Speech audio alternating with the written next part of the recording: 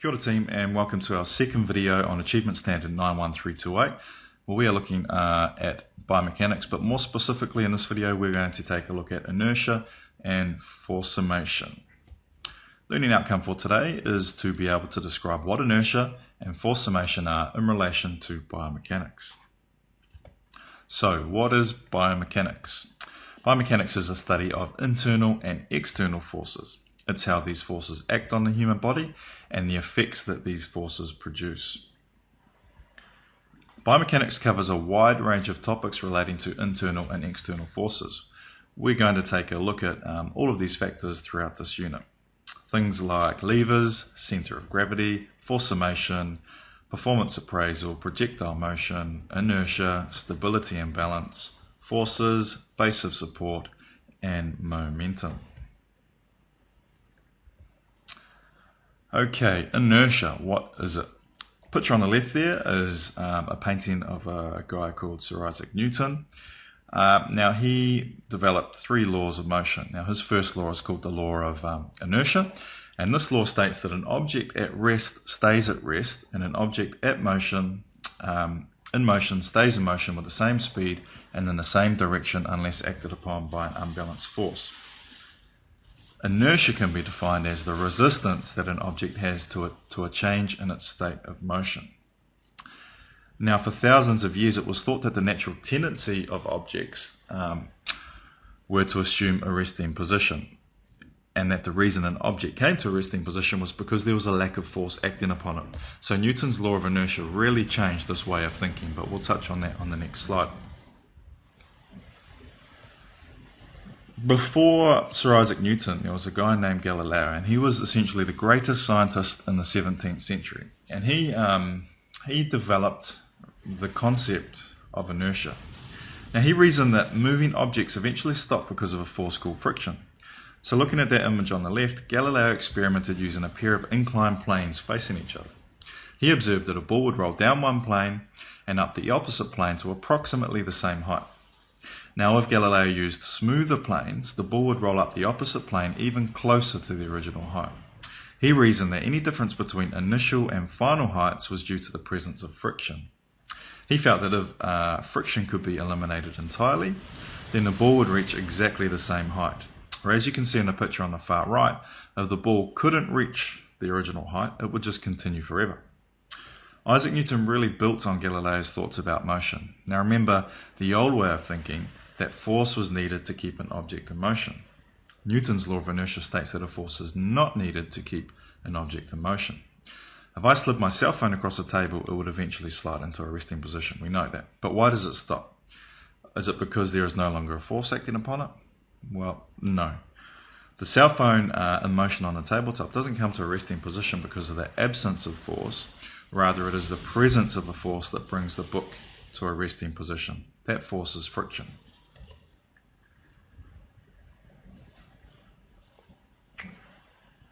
Factors that affect inertia: the more mass that an object has, the greater its inertia and the more reluctant it is to change. Take a look at the following video example.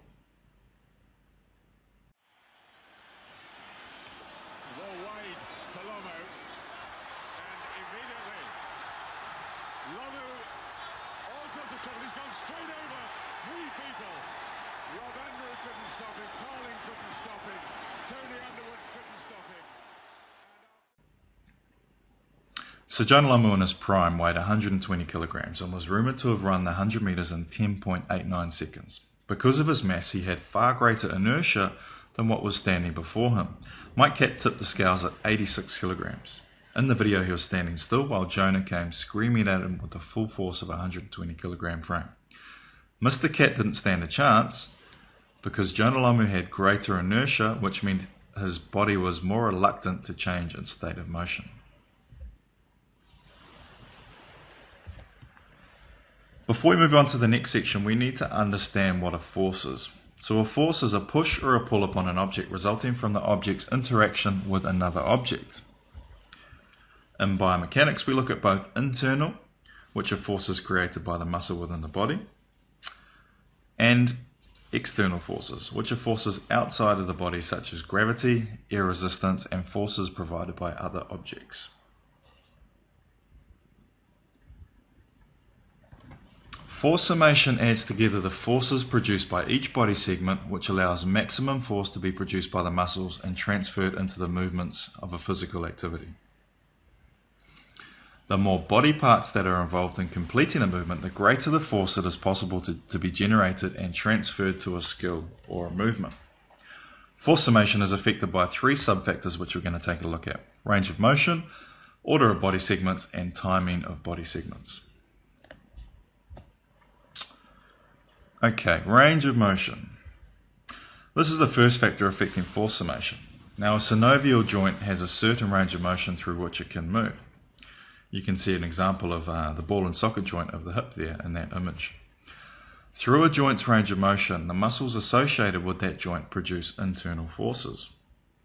The greater the range of motion, the greater the force that can be generated.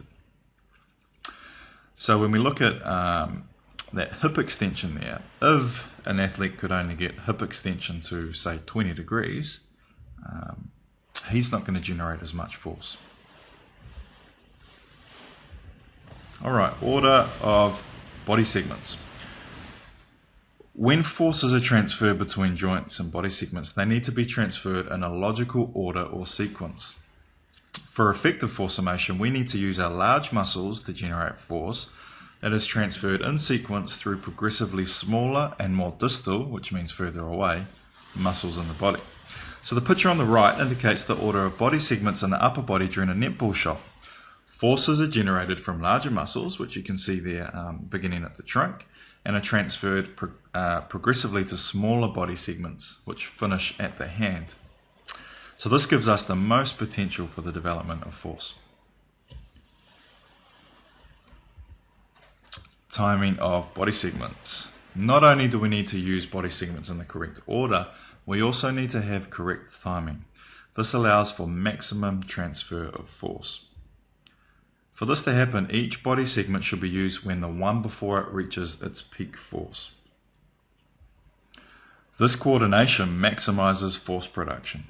Now, when Michael Jordan in that picture dunked from the free throw line, he needed the best possible timing of body segments to ensure he got every ounce of force from his muscles. This image highlights how the timing of body segments affect the shot put throw. On the left, the forces are transferred before peak force has been reached. This is too early and minimizes the overall force that can be generated, which you see there on the y-axis. On the right, you can see the complete opposite. Forces are transferred after peak force has been reached. This is too late and again minimizes the overall force that can be generated. The middle part of the chart there shows well-timed body segments being transferred at their peak force. The overall force generated is much higher than the other two, again indicated on that y-axis. It's important to note that it doesn't have to be as uniform as drawn on this image. Segments can be well-timed, while others can be later or early, all within the same movement.